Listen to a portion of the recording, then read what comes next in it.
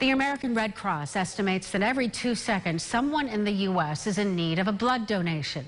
Well, the youth group at the First Unitarian Church in Rochester did its part to help by sponsoring a blood drive today. The group helped organize and advertise. It offered gifts to all who donated.